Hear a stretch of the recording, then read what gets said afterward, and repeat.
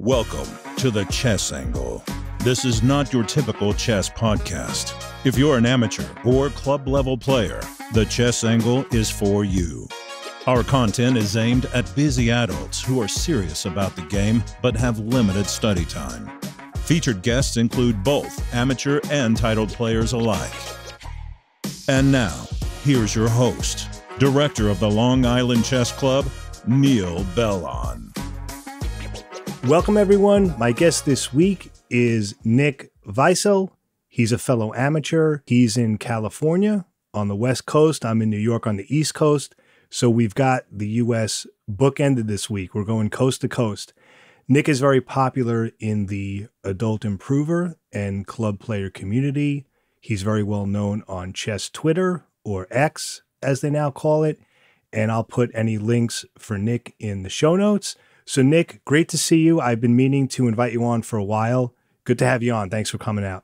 Yeah, thanks for having me on, Neil. No, it's my pleasure. Let's start with a couple of things here because there's a lot I want to discuss and unpack. Your Substack or your email list, I thought was really interesting. You do book reviews and tournament recaps. Can you tell us a little bit about that and, why you started it and the types of things you like to discuss?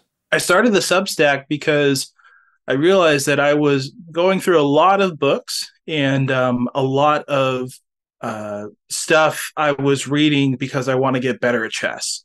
And the problem with chess improvement in general is that there are so many good resources that it's kind of hard to sift through and choose what you want to choose. And I just decided that because I was going through books, maybe other people would be helped if I said, hey, this is a good book or this is a bad book, etc.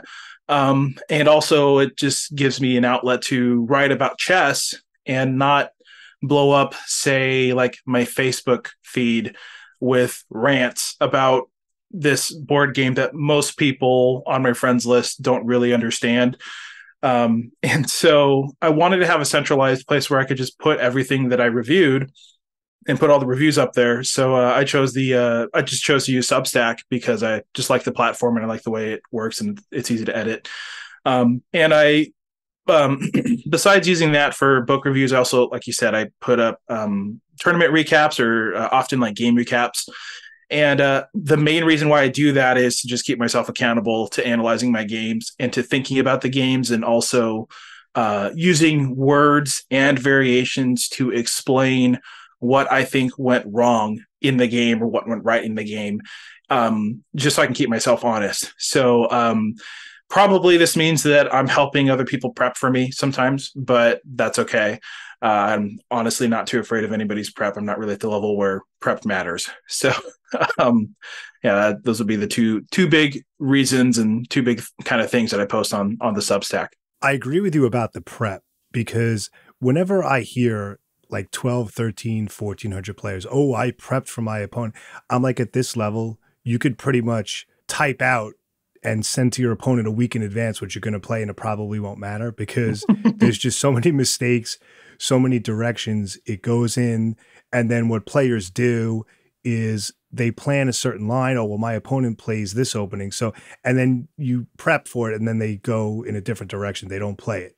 And then you get frustrated or you try to make it come back. It's like, okay, no. You got to play the position in front of you. He didn't go into your prep. He didn't walk into your prep. You need to move on now, but play that. That's why I think the whole prepping for your opponent thing at this level is overrated. I agree. But in looking at some of your posts in your Substack, some of the comments and about your amateur opponents, I can relate to a lot of what you're saying about how a lot of the games go. And I also agree with you that it really is overwhelming how much material there is. Like, I completely agree with you. That's actually going to be an upcoming episode for me about sort of like decluttering your study plan. I'm still kind of kicking around how I'm going to present it, but I think that's very well said. I agree with you. So let's move on to your rating goals. Now, are you thinking in terms of points or just getting better? Are you looking to make master? Are you looking to maybe just, get to 100 points higher where you are now? I mean, I think I saw something where you'd like to get to master at some point. I'm just curious what your sort of plan or thoughts are on that. I do have a long-term goal of reaching national master in the United States Chess Federation. A rating of 2200. That's a long-term goal. I set myself that goal about 2 years ago, 3 years ago now. So I would like to, at the end of 2031, be a national master. But every rating goal that audacious needs to have stepping stones. And so last year, my goal was to reach 1750. I missed that by just a little bit in the middle of the year. And then my rating continued to tank. So I went below 1650 actually, and just barely managed to stop the bleeding right before the end of the year. But this year, my goal is to make 1800. And I think I can do it. I think I have the ability, the skill to do it. What I need is consistency. And I think I need to iron out some of the wrinkles in my thought process. But like actual ability wise, I don't think I'm actually that far off from being able to do so. I just need the tournaments and a string of successes to actually make that 1800 rating goal. So I know that 2200 is audacious to make such a goal, especially for somebody who didn't really start playing until they were an adult. But every time I play chess, and make a milestone that I've never made before, I'm kind of surprised that I did it. So why not keep pushing that as far as I can go? So if I make national master by the time I'm 41, that'd be cool. We'll have to see how it goes. I really like the way you're framing this. And it's funny, our trajectory with rating is very similar because I was almost 1900 and then I really, really shot down. I actually went from, it was 1885. I dropped all the way to my floor to 1600. Mm-hmm. It's very embarrassing for me to admit this, but I'm just going to open up to everybody here. So I dropped down to my floor. Now I'm almost 1700 again now, but it was like 4 or 5 years ago. I was 1885. And I guess between going back for a degree, there was some, very strong, underrated players at the club. You know how it is. Yep. Couple of bad tournaments. You know how it is. Couple of bad matchups. Let's say you have 2 painful losses. You could lose 50 points or more just from those 2 games. Mm-hmm. And I'm slowly working my way back up. But I will tell you this, because I didn't start playing in tournaments and getting serious until I was in my late 20s. And I almost got to 1900. You can do it. Trust me. You'll get to 1800. And then, hopefully you'll hang out there for a while. Then you build it up to 1900. But I definitely think you can do it. I think the amateur chess scene, though, is extremely difficult nowadays. It's a lot different from when I started playing, because I remember when I was like bouncing around in the 1700s for a while, before I broke the 1800 range. I mean, there were players 17, 1800, that range that I was drawing and beating. Like I was getting, and now you have players rated, 14, 15, 1600, where it's like you're scratching your head almost every move, some of them. The problem now, because I was thinking about this in preparing for this interview, when I was almost 1900, because I'm thinking like, why am I having, why is this path back to where I was so difficult? And I'm wondering if you can relate to this. When I had my highest rating, I was playing stronger players. The competition was much stronger because at the club, we had a lot of 17, 18, 1900 players, even experts, some of which I was drawing, maybe an occasional win. But I'm finding now with the boom and all the new interest that the rating range of like our club, the Long Island Chess Club, it's skewing very, very low. Like most of the players, probably 80% or more of the players are below 1600. Mm-hmm. And I think that's why I'm having trouble, because I'm just not facing enough competition. So if it's a 5-round event, I'll be lucky if I get maybe 2 games where the opponents are rated higher. And then if I have a loss or if I have to take a bye, like the last tournament, just because of family stuff and work, out of 5 rounds, I could only play 2. Mm-hmm. And it was 2 lower rated players. So I'm like, okay, there you go. And if I were to play next week, I probably would have had a decent pairing, but I had to take a bye again. So but because there's less strength at the club level now, I think it's harder. This is why a lot of players who are very concerned about increasing their rating are not playing at the club level. They're looking for weekend events with stronger competition. I mean, I don't know what your local OTB scene is like, but are you seeing that at your club as well? I'm just wondering what your experience is. Yeah, so I will say a couple of weeks ago, I had a game against a player who was rated just under 1,000. And so I'm 1658 at the time. I had the black pieces. He had the white pieces. He played the mainline Scotch. And he made a shortly into the game, he made an interesting move that I hadn't seen before. And I didn't react very well, and I played very passively in a way that I probably typically wouldn't. But I just made some errors in my thought process, and that game was extremely difficult. Like I ended up winning it, but I only won it because of his inexperience with when you have a good position, you probably don't want to trade everything, especially you don't want to like get a queen trade in. You want to keep queens on the board so you can attack a weak king, etc. My king was very weak. Once he traded queens, I was able to activate my position and I checkmated him very quickly. But for the first, 2 hours of sitting at that table, I was having a really hard time trying to figure out how I wasn't going to lose to this kid who was rated 1,000. So I think part of it's so I do think the ratings. I think players are just stronger for the rating. I think this is just a well-attested to fact that players are stronger for their rating than they were even 10 years ago. There are so many good resources. Chess improvement has largely been democratized by like YouTube and chess.com lessons, etc. It's not hard to find good advice for the game. And so because of that, everybody has a puncher's chance at least at winning a game. It doesn't matter what your rating is. You can if you're rated 400 points below the player that you're playing against, you still have a good chance of winning. And so when I first started playing, I was getting all of those wins. And now that I've been playing at the club for a couple years, I'm the person that other people are getting those wins against. So the cycle completes. And it's not because I think I'm a weaker player. I think it's just because the level of play is like increased so much.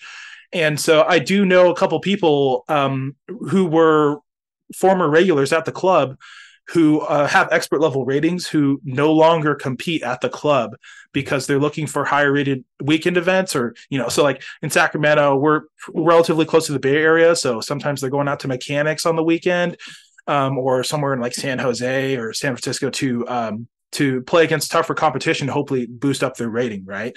Yeah, that's actually a very common phenomenon is that the normal weekly OTB tournaments, like you might see like a couple players rated near 2,000, but for the most part, the stronger players have moved on to the weekend events because it's too risky. They might lose rating to a weaker player and that'll tank their goal. A lot of them have the goal of reaching national master. That'll tank their goal if they lose a game or even if they draw a game. It's hard to beat people at chess anymore. So yeah, what you just said, it's exactly the same thing over here on the East Coast because a lot of my regulars who were 2,000, 2,100, even master, I'm not seeing them as much or at all for that reason, just because they feel because, there are so many players at the club who are lower rated. That's typical. And they're essentially just playing to maintain their current rating, right? Because if you're rated, say, 2,100, if you beat a 1,600, a 1,500, whatever it is, what are you going to get? 3, 4, 5 points? Right. But if you draw or lose, you get a significant hit, right? If a 2,100 draws a 1,500, that might be like, 15, 18 points.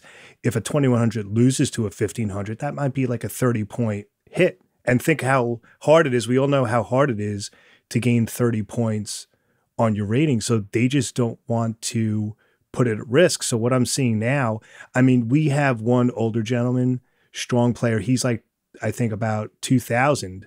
But after him, I think the next highest rated is like 1,800, which, for the club level was unusual because when I first started playing in tournaments at the club level, you would see a lot of experts, a lot of 2,000s, a couple of titled players. We would see Jay Bonin, because he's a New York guy.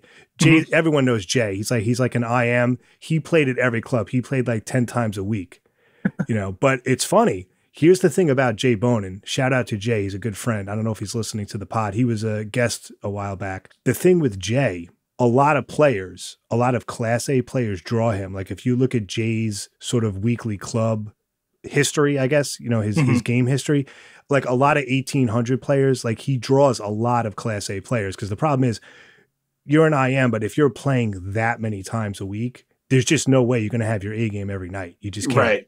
Yeah. I mean, I actually drew Jay when I was like 1650, something like that, and that was a legit slow time control OTB tournament game. But I know a lot of Class A players have drawn him, and that's not a mark on his ability. It just goes to show that when you play over and over and over again against weaker competition and you're playing all the time, it's going to happen. You're going to have those statistical anomalies. It's part of the bell curve where, you're going to lose or draw some games. I mean, I mentioned I studied with IM Danny Kopak, who is no longer with us, rest his soul, but he was a Long Island guy. He actually lived 20 minutes from my house. And he told me, he goes, for me to play at your club, Neil, he goes, I'm basically just putting my rating at risk, because he goes, I know, and he put his ego aside. He goes, look, I'm an IM. He goes, I know like a 2000 or a 2100 player is going to stick me a couple nights. Like it's going to happen. He goes, I'm probably going to lose a game, and then my rating takes a hit. If I draw, I'm going to lose points. So he goes, there's really, and it's what we talked about and what you mentioned, Nick, is that these stronger players, they know how tough it is. They don't want to put their rating at risk. And their whole thing is, I'm just going to play on these weekend events, even if I have to deal with kids and stuff, but I'd rather play up a little bit and just face stronger competition. So it's interesting that we're both dealing with that. Yeah. I mean, I understand, because I prefer to play up. Like I'd much rather lose to a 2000 rated player and get something really interesting out of it and like learn something. Like I always feel like when I play against a stronger player, it ends up giving me like a temporary boost where it just elevates my play in general. I think it's because I'm pouring out my entire being, so to speak, into this board game for the next hour or 2 hours. And so when I come out of it, there's just a level of, there's like a habit, like a temporary habit that's been built where I'm thinking about things differently. I'm thinking about things in a deeper way. I'm looking at things more broadly, and I just become a better player, right?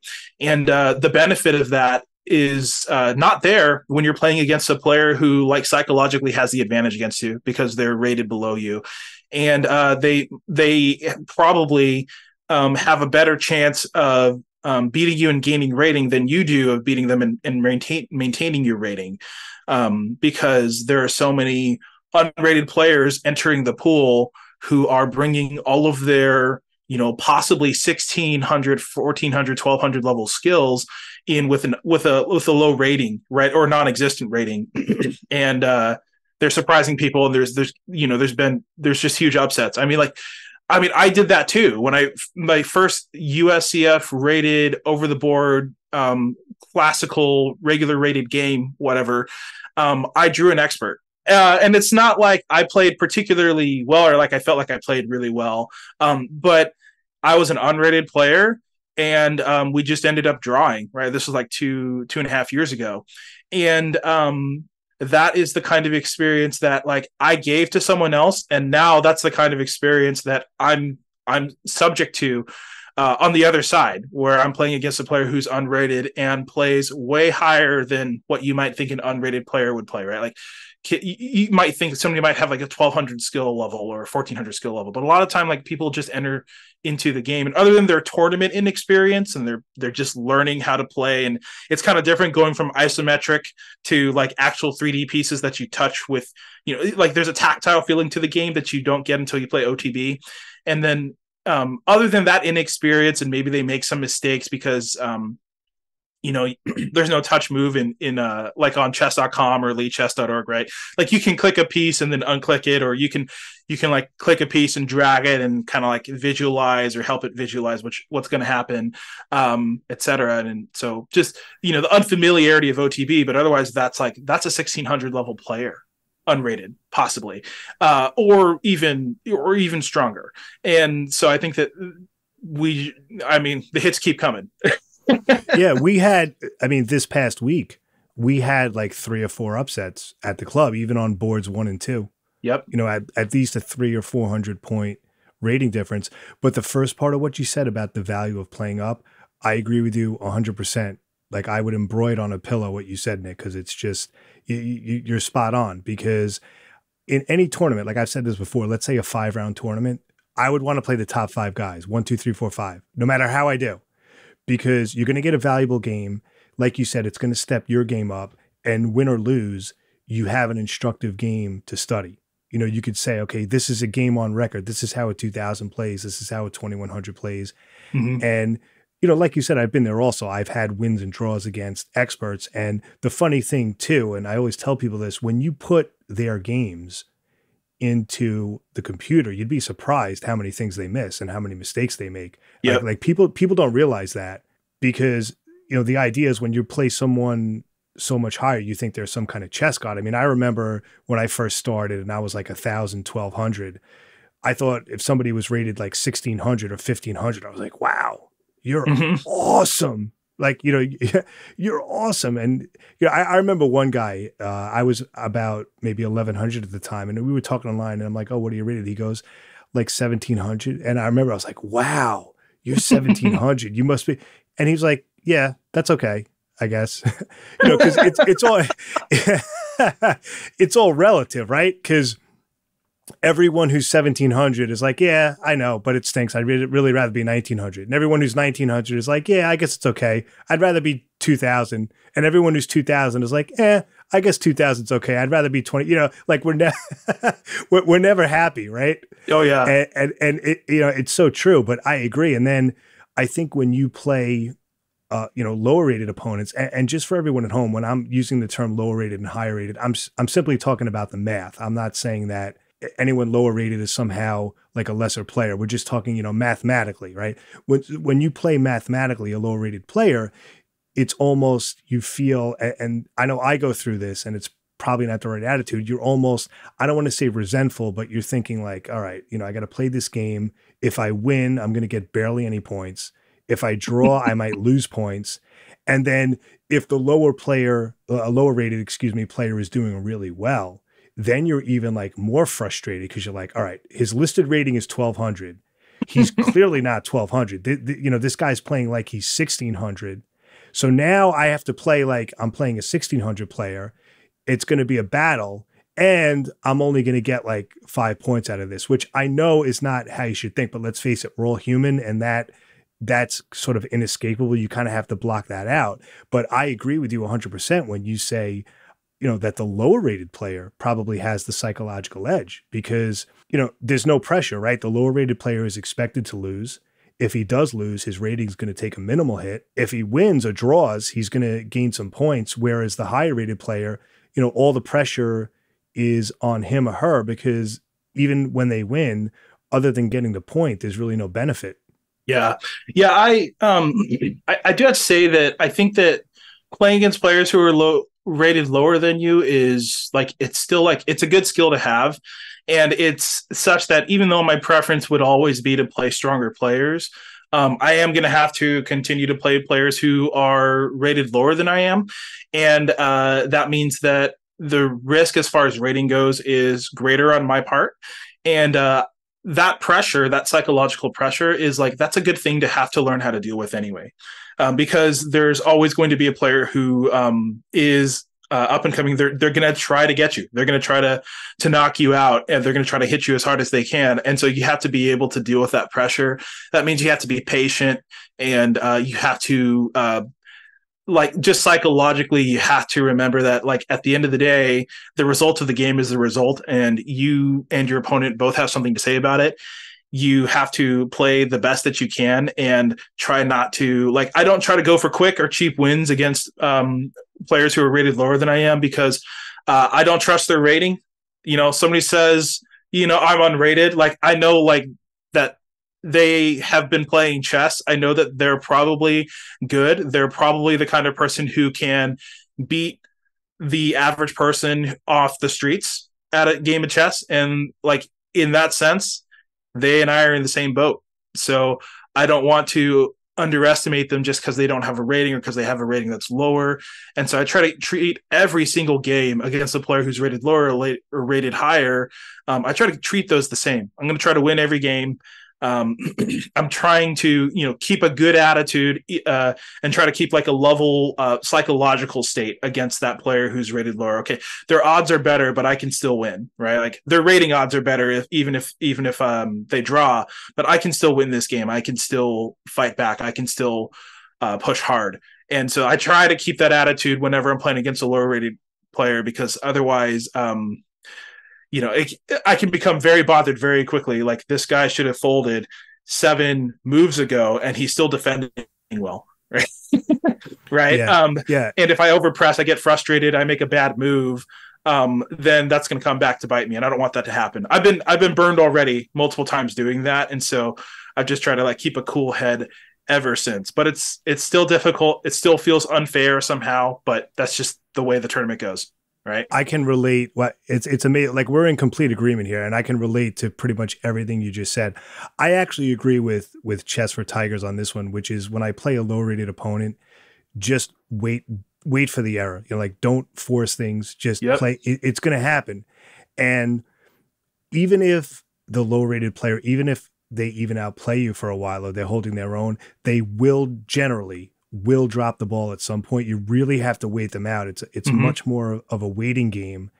And I agree with you. As soon as you get impatient and you overpress, that's when you're asking for trouble. Because like you said, a lot of these guys, they're good enough where, like you said, not only can they beat the average person, but if you slip up, they will find that, right? They'll find that mistake if you overpress, and you just got to wait them out. But what happens is the ego takes place, right? Because the game is going on, and you're like, okay, wait, I'm rated, 16, 17, 1800, and this 1200 player is holding his own. You feel like, well, what is this? Something wrong with me? Like I should be beat. And that's the worst. That's the worst attitudes. Some of those games against the lower rated player, that's where you kind of need to drag it out. Like what I find works with them is, and this is a strength of mine, where I'm pretty good for the most part at knowing if I trade down into an end game, whether I'll be better or not.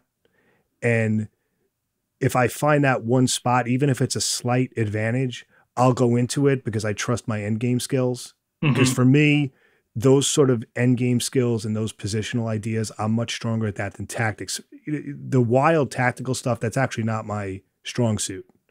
Sure. So if I can trade down into an end game, even if I'm only slightly better, I generally have the chops to get the win against a weaker player. It's going to take a lot longer, but I know if I try to go for complications against the low-rated player and I go for tactics, there's a very good chance I'm going to mess it up.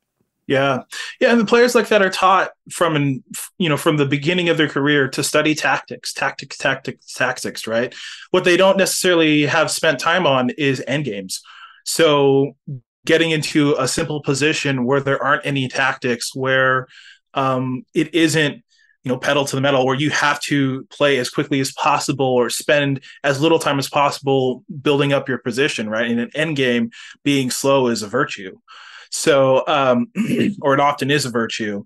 And so that's where I find my best success against players who are a bit lower rated than I am. It's not really in like the tactical complications of the middle game. It's when I have just a very slight positional edge, and maybe I can nurse that into something, or it's a subtle edge, but it's actually very simple to slip up in, which is how I beat that one player who I was telling you about, who's rated 1,000. And he had a great attack going on and his position was good for a while.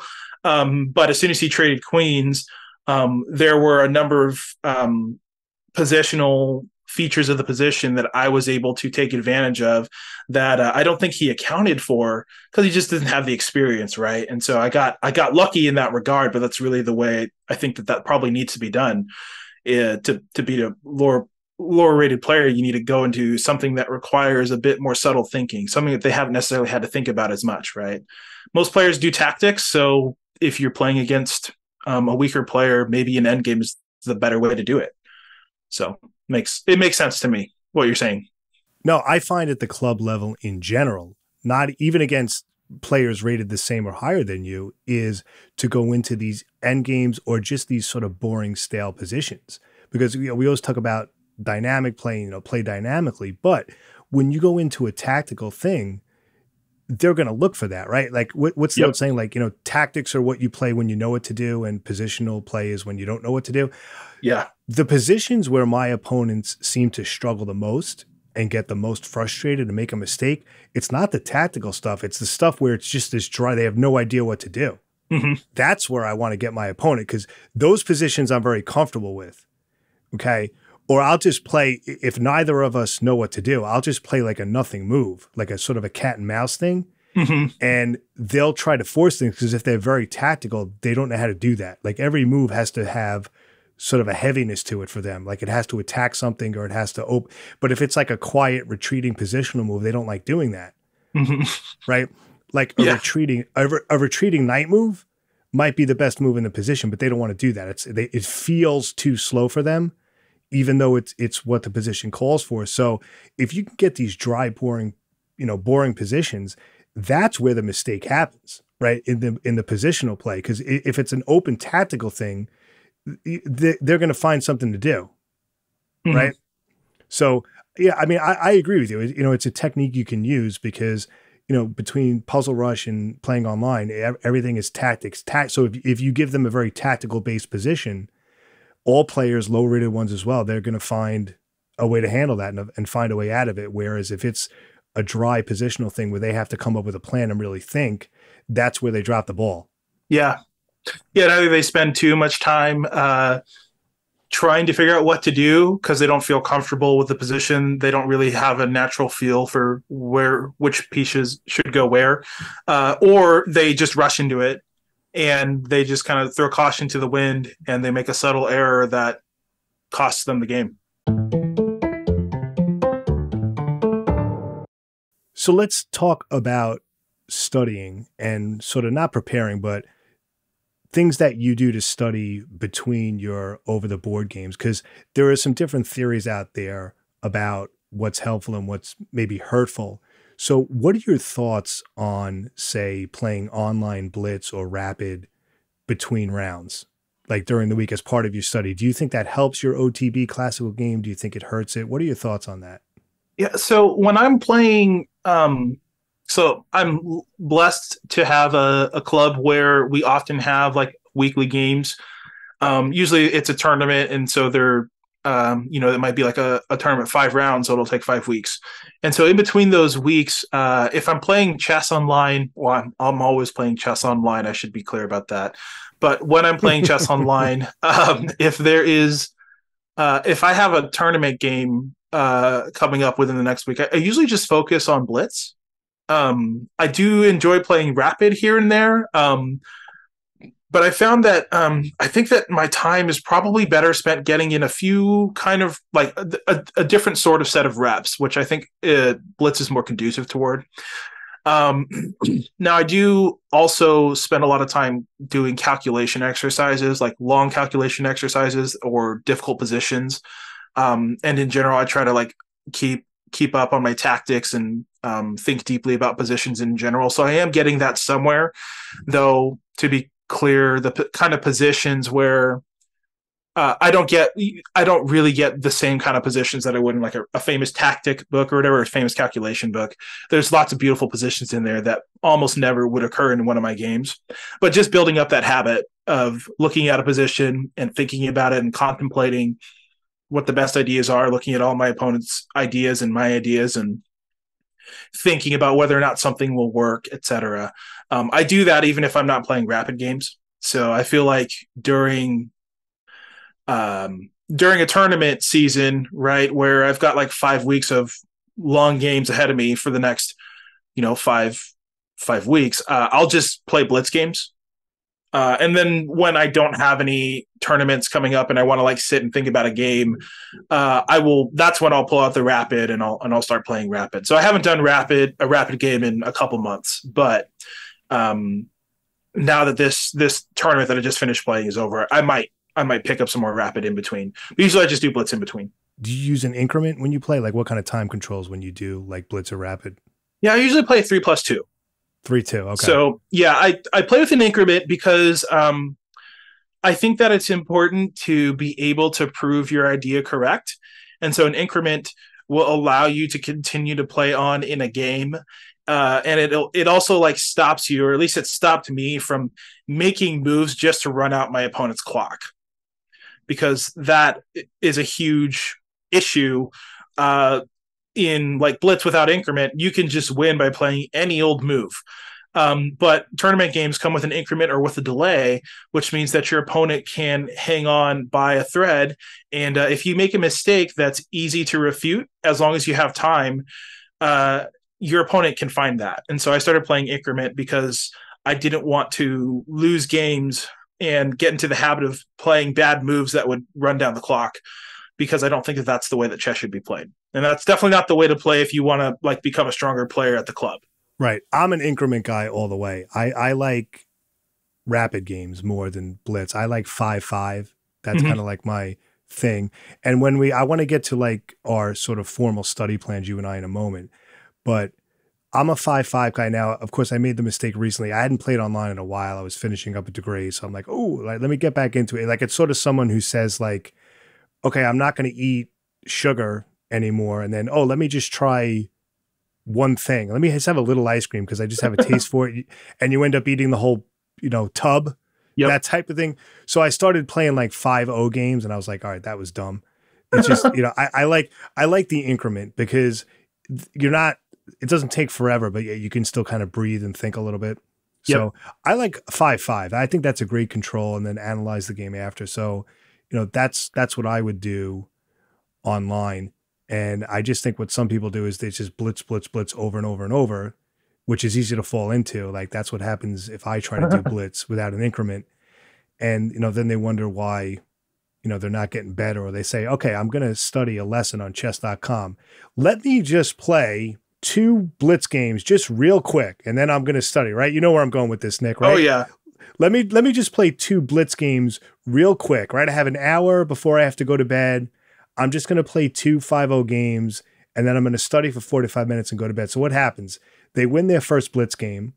They win their second game. Oh, you know what? I'm feeling good. Maybe I'll just play one more game. Then they lose that game. Then they lose the next game. And then, I have to catch up now. And then all of a sudden, right, it's like 3 hours went by, and that's a trap a lot of people fall into. So, and I think with blitz, I have a personal story about this. So this is like a pretty common occurrence until maybe a couple of years ago, because just a few years ago, I definitely like say that blitz was a vice, not a virtue for me.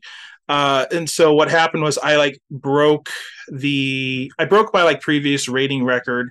As often happens, I would get really excited and I was like, okay, well, I'm clearly on fire and just gonna keep going, right? So I think I broke the 1600 barrier for the first time. And so it's like the day, or like it's like a couple days before we're about to leave on a family vacation, and we need to get some equipment for our dog that we had at the time. And I just like broke in 1600 on chess.com blitz. And so I was just excited, and okay, I got the stuff that I needed from the Petco that I went to. And I was like, okay, I did it. I did all my adult things. Now I'm going to sit in my car and play blitz.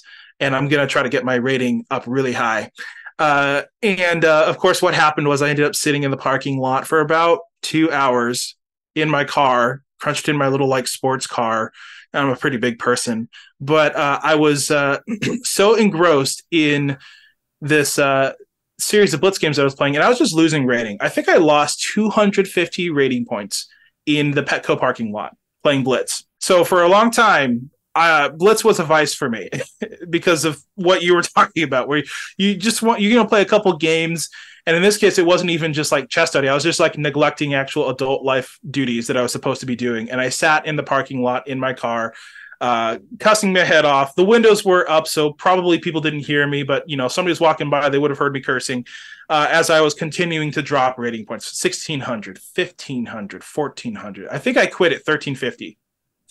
And then I decided to go home. So blitz is dangerous if you don't have the self-control. It becomes an addiction really quickly. And so that was something that I really had to learn to avoid, which now I do that pretty good. If I lose a couple games, I typically quit. But beforehand, I would, maybe play 20 games before I decided that it was enough. Almost everybody listening to this podcast can relate to that in some way, in some degree. A similar story about playing online, because there is a very, very addicting nature to blitz games. Yep. There really is. And so I don't think that story probably is not unusual. And I appreciate you sharing it, but that's, like you said, it can easily become a vice. Yep. And I think for some people it might even be worse than that. And they go through that, on a regular basis. Yes. Now, here's what I want to do, if that's okay. Can you talk about your general study plan, like formally, like everything you kind of study, like what's a typical study session for you? I know we spoke about sort of the online chess component of it, but as far as like analyzing your games or books, and, I have mine, I was going to share mine, but I kind of want you to go first. I'm curious what that consists of and how many hours a week you're studying, that type of thing, however you want to present that. Yeah. So, I got some advice from Kostya Kavutsky from the Chess Dojo. It's just general advice. It wasn't towards me specifically, but he was talking about like making your study plan like simple and sustainable. And so his idea was to, whatever thing you want to focus on studying, just study that an hour a day, and whatever else you want to add on top of that, you can add on top of that, right? But if you want to buy a chess book and actually study and read it, or get a chess course and study it and go through it, you need to actually dedicate time to do it. And you don't want to have all of your hands in a bunch of different baskets.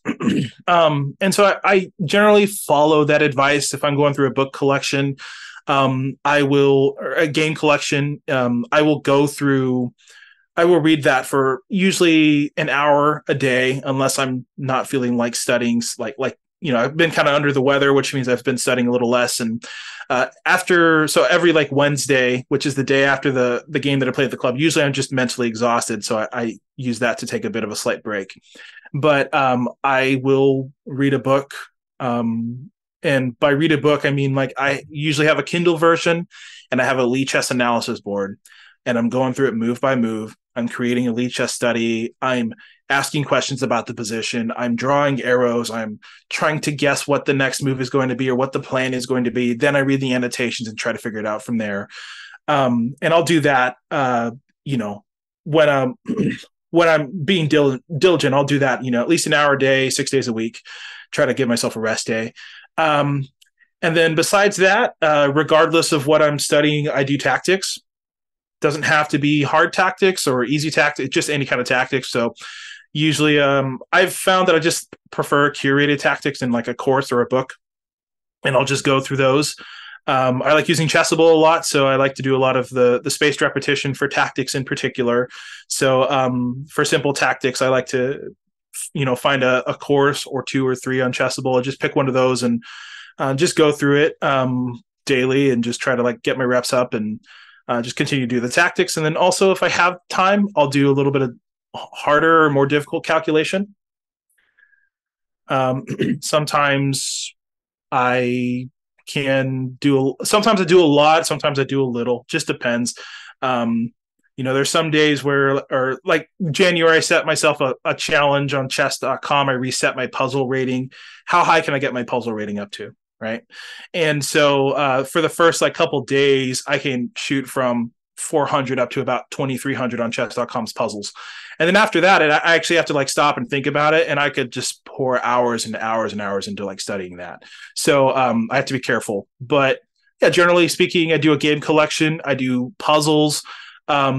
If I'm feeling like I need to study something, I might study, like anything else, I might study some opening stuff or some end game stuff. But other than that, I just try to make sure that I play games and analyze them. If I have an OTB game that I played on Tuesday, then I tend to not work too hard the rest of like the week leading up to that. I'll just try to like enjoy chess and, let the hard work that I did the months prior kind of assimilate over time, right? Like I don't want to like exhaust myself, especially on the day that I'm going to play the tournament. And then the day after that is typically when I'll actually do the full analysis of the game. Open up a Lee chess study. I do have the engine on. So I check with the engine, I check ideas. And if I see an idea that makes sense from the engine, then okay, I just move on. If it doesn't make sense to me, then I don't worry about that idea too much, right? If the engine thinks that I should have played this weird move, I tend to ignore stuff like that. But yeah, analyze my game and just go through it. Time wise, I would say I probably average around 12 hours a week studying. I don't really have very many other hobbies. So occasionally I might play a video game, at which point that comes at the expense of my chess study, which is okay. But yeah, I'd say I'd spend on average around 12 hours a week studying. And that's not including playing blitz games. That's just doing actual thinking about chess. That's a lot. That's a lot of study for It is. an amateur player. No, good for you. No, that's good. So here's mine. So basically, just to put this in context, I just finished up an advanced degree. I graduated in December. It's still kind of messing with my head. I don't know. I have, I'm going through some kind of, I don't know, like post-academic PTSD or something. I don't know. It's because it's like, Yeah. it was such an intense thing, you know, and you know, one of my advisors was telling me, is like this is common. It's sort of like this letdown thing, because you're putting so much time into this, and then it's like somebody flips a switch and takes that away. I mean, I got through it. I don't know how I kept the podcast going while I was doing it. Somehow I did it. Yeah. You know, people said like, how did you, and the answer is like, I don't know. I mean, the truth is, and this is my nerdy side, I actually enjoyed like going for my doctorate and writing my dissertation. I know we talk about how it's like torture for people, but in some deranged way, I actually enjoyed it. You know, I enjoyed my topic and writing and reading. I kind of like doing that. But my chess study took a big hit, but that's on me. Yeah, that's on a complaint. That's a choice I made. I knew what I signed up for. So for a while, it was just like a couple of puzzle rushes, and then like one other thing. That was my puzzle rush +1 study plan thing. Right. So then what I was doing, or what I started doing after I graduated for the past few months, it was basically I would review my tournament games like very intensely. And then it would be like one other thing. So it was that plus one other thing, whether it was looking at a book or usually it was a chess.com lesson. Now, what I want to work back into, this is what I kind of want my regular study plan to be. I don't think it's going to be quite as much as yours, but you know, I want it to be regular. I think the consistency is what's most important, right? You know, getting in a half hour, 40 minutes a day is much better than say 5 hours one day a week or something like that. Yeah. So I want to do one puzzle rush, just one, right? Because if you know it's one, you know you'll do it. If you have to do 5, you might get lazy, right? So one puzzle rush, and this is important because I think most people don't do this, and then analyze it after. Look at the ones you got wrong. I think that's important. And for me, puzzle rush is not so much necessarily about the score or the speed, but just as a warm up, just to get the circuits firing, just to kind of get your brain into that. And then look at the ones you got wrong. So one puzzle rush, one 5-5 game on chess.com, and then analyze it. And I only say one because then you know you'll do it and you know you'll analyze it after. Because if I say play 3 5-5 games of 4, then you're just going to kind of go game after game. I mean, that's just my head, right? That's where my headspace is at. So one puzzle rush and analyze it, one 5-5 game and analyze it. And then as needed, analyze my weekly OTB game, right? Which won't be every day. And then sort of the meat would be one other thing, whether it's a chess.com lesson module or a book, like one other thing. Yeah. So that's sort of my study plan. So the daily thing would basically be the one puzzle rush, the one 5-5 game, and the one other major thing you're studying. Yep. And then that fourth thing, analyzing my weekly over the board game, would be as needed. And sometimes that might take no time at all. I mean, if I'm rated against, say, if I'm paired, I should say, against, let's say, a 1,000 player who really is a 1,000 player, you know, and he hangs his queen on move 4, well, I mean, you know, that's going to be an easy week, right? But if it's, say, against an 1,800 player and I draw and it was a tough game down to the wire, I can get a lot of instructional value out of that. So that's the plan that I kind of want to start getting into. So, you know, life gets like January and February they were just kind of crazy. So I think things will start to mellow out a little bit. And then that's what I want to get into. So now you're into game collections though, right? That's like a big thing for you. Tell me a little bit about that. It's good to study things in chronological order. And so for me, that chronological order has been starting with Morphe, going through players that were considered the best in the world, right? So like apart from Morphe, that would be like the world champions. So like Morphe, Steinitz, Lasker, Capablanca. And I did take some time to study some of Capablanca's hypermodern contemporaries and Rubinstein. And then now I'm studying Aliokin. And in general, when I look at a game collection, I'm trying to find collections of games that are like good, like that are good games to learn from. But the order, going into chronological order, kind of like allows you to see how our understanding of chess has changed over time. So you kind of like get some like history out of it, which I really enjoy. I actually really enjoy the historical aspect of chess and even chess theory. And you also, when you study enough players, you start to see how they might be different. So, for instance, like the fact that Capablanca and Aliokin, Rubinstein, Nimzovich, Richard Reddy, all those players were competing at this, and Lasker were all competing at the same time. You kind of get to see their perspective and their perception of how chess should be played. And these were people who were playing at the same time. So they actually had to like put their ideas on the board and try to prove each other wrong and prove themselves correct. And I've found that to be like particularly like, it's just interesting, but also I think like it's definitely elevated the way like I think about moves. I think it's like really easy to become very dogmatic about what makes a chess move good. And then especially like if you just rely on like engine analysis to say this is the best move in the position. But to see other players argue about that move or argue about their moves over time has just been very interesting. So I look for game collections that reflect that, or that I try to find an annotated game collection and go through players' games and like see like what ideas did they have, you know, like thinking about Morphe not just as like a tactical genius, but really like the world's first positional player, right? And so like what ideas do we see in Morphe's games that we can still find today? What ideas can we take from it and play in a contemporary style?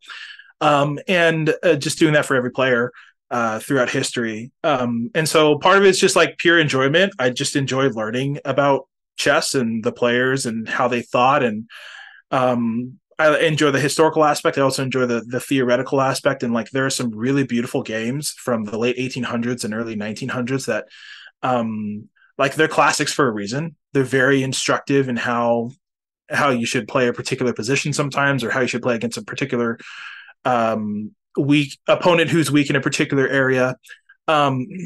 So that's generally how I pick game collections, is by going chronological order through the world champions and any other players that I find important. I have a spreadsheet where I just add players' names. Oh, this player, like if I see a game that looked like a really interesting game, or like a player is given a particularly interesting description, I will write that player's name down somewhere and look for a game collection that I might consider getting so that I can go through it. And so, yeah, I've been doing it through chronological order.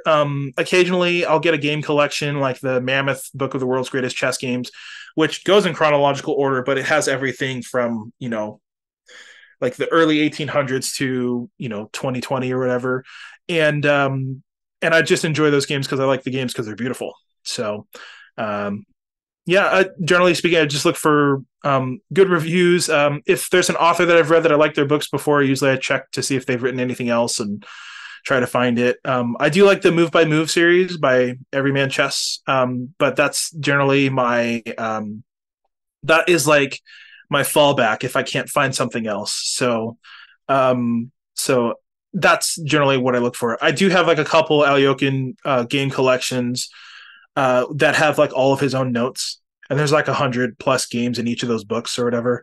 And so I really like going through and reading his thoughts. New York 1924, which I recently posted a review of on my Substack. That book is amazing because you're seeing one of the greatest players at that time trying to understand everything that's happening with everybody else that's going on, and like So you see him kind of like criticizing like Frank Marshall and Richard Reddy a lot, and also talking about Capablanca or Lasker. Um, so just historically getting some personality out of the books is very interesting. And I mean, like New York 1924. I don't know if you ever went through that, but just an amazing book. And it's like my favorite part of that book is how Richard Reddy, who's kind of like this like rogue, he's hyper modern, right? But like I think a better word for him is neo-romantic.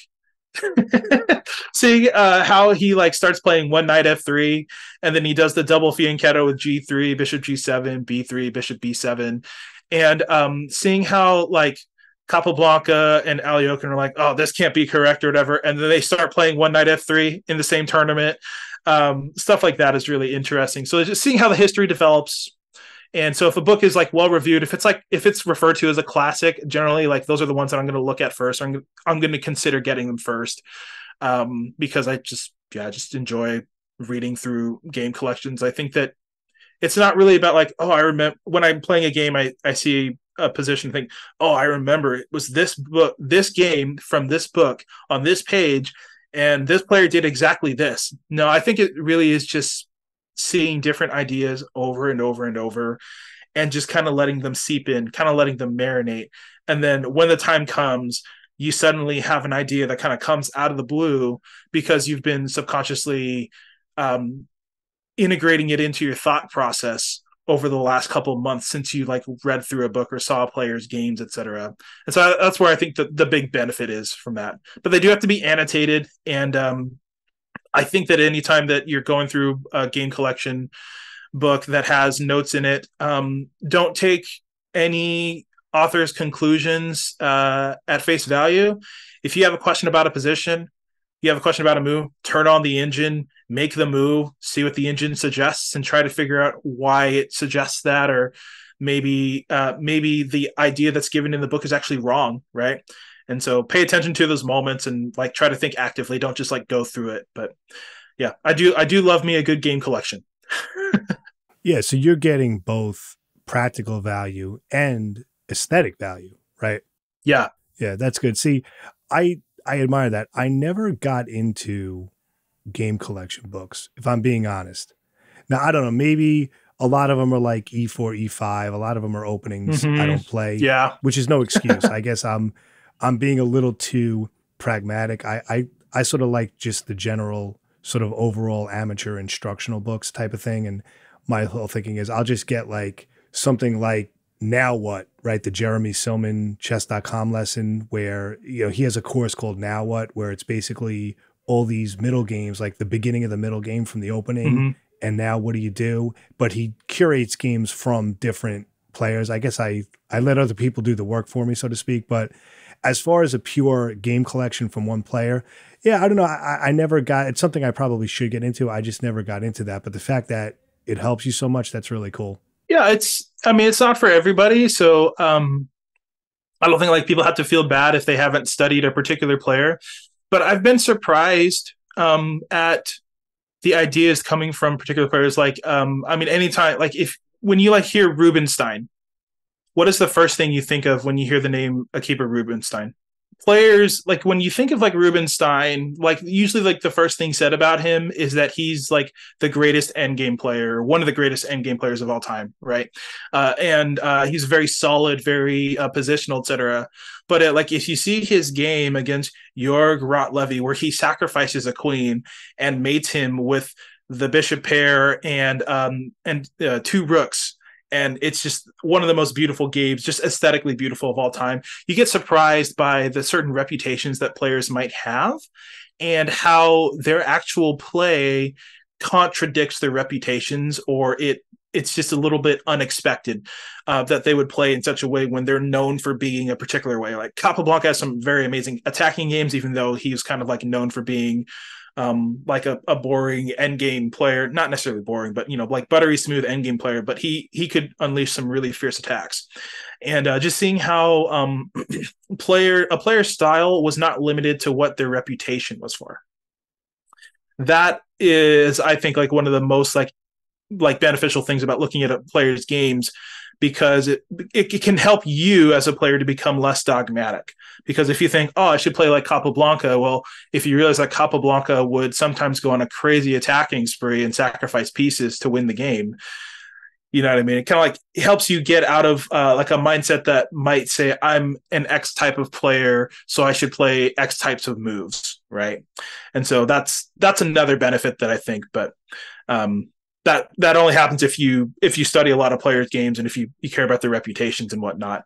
I do like Silman's stuff, like Amateur's Mind and how to reassess your chess, and the idea that of just like taking a position and like, okay, how do you think about this position? What do you try to figure out and what to do next? So I do like that stuff too. But as far as like just like pure enjoyment, and I think if you can enjoy something and learn something at the same time, that's like a win-win. Yeah, game collections for me all the way. So let's end with one more segment. I don't know how much you want to divulge, but is it okay if I ask you about like what openings you like to play? Do you mix it up? Do you stick with the same openings? Sure. If I'm asking like top secret stuff, we can edit this out. No, that's okay. No, I do like I'm like I share like anybody who wants to prep for me can just look at my Twitter or my Substack and they'll find it. So I don't think I'm like really giving away any like secret message. Like everything that most of what I've studied, you could find on Chessable, right? So you could spend the same amount of money that I've spent, and then you can know what I'm going to play or what I'm likely to play. Or you could learn what I forgot in my repertoire over the board. So, so I'm definitely an E4 player. I really enjoy playing the Ruy Lopez. And I like to play it slowly. I like to play D3. I like to build up the position. And in general, I like that, but occasionally I might uncork an Evans gambit here or there in the Italian. Against the French, I like to play the Milner-Berry gambit. Against the Caro-Kann, I just go for the advance and try to just enjoy space. So basically, like if there's a way for me to get space in a position, I tend to like openings like that. With black against E4, I keep it solid with E5. Just go for mainline 2 knight C6 stuff. If I get a chance to play the 2 knights defense, I'll choose that over the Gioco Piano. And against the Ruy Lopez, I just try to like keep things mostly in the main line. Sometimes martial attack, that stuff can be fun. And I like to play the Benko Gambit if I can. So I try to keep a mix in there, positional and tactical, because I don't want to like be married down to one style. Ever since studying Richard Reddy, I have a really large interest in playing one knight F3. So occasionally I have an extra openings account or whatever on Lee Chess that I'll use to practice stuff. So I've been playing knight F3 in the English on that. So, yeah, in general, I feel like the more I play, the more experience I get and the more games I study, the more experience I have in openings that I've never played. Like, I don't think I'd feel too uncomfortable playing like a Queen's Gambit, because I've read and seen so many Aliokin games where he plays the Queen's Gambit. And so seeing how he plays the Queen's Gambit declined, like, I feel like I've actually like learned a lot, even though that's not really an opening I play. So, I do have like a repertoire, but I'm also like, I like to play lots of stuff. Like I think I've grown in appreciation of a lot of different openings. I used to like hate playing against the London. But to me, I feel like the London is like close to being like a main line anymore. And so I've just learned to play against it. And now I enjoy playing it because it's kind of against it, because it's like a reversed, it's like a reverse Queen's Gambit if a black plays critically, right, with an early C5 and D5. So, just in general, I probably go for main lines more often than not. But also I try not to play like absolute main lines.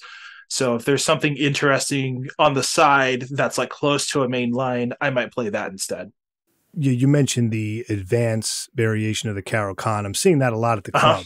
A lot of guys are playing that. I don't know if I'm not really an E4 guy. I don't know why that is. I don't know if there's some kind of resurgence or if somebody's pushing that.